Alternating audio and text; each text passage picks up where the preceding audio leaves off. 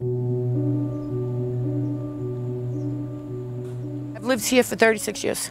It's gotten to the point where the stagnant green water and the mosquito infestation that comes from there is depriving me from enjoying my yard.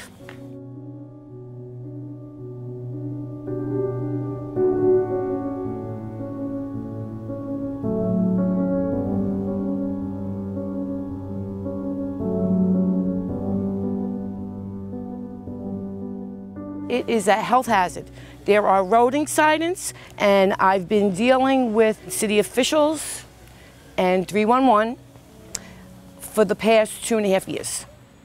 My daughter-in-law is having a baby, and I cannot have her in my yard because I'm afraid of her getting sick.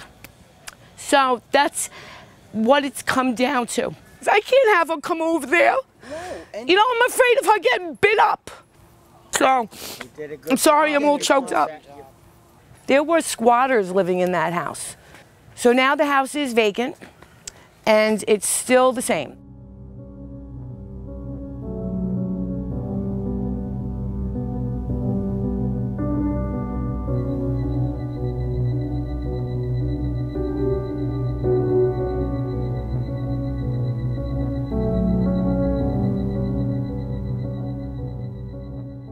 It's $1 million house. It's $1 million house. I know this property here is like $15,000 in real estate tax. Is it fair to us as neighbors that we have to live 5 feet away from that? It's not acceptable to me, and it's not acceptable to my neighbors. But you know what? It's like 2.5 years now, and now it's to the point where, see, now I'm tired. Now I'm tired.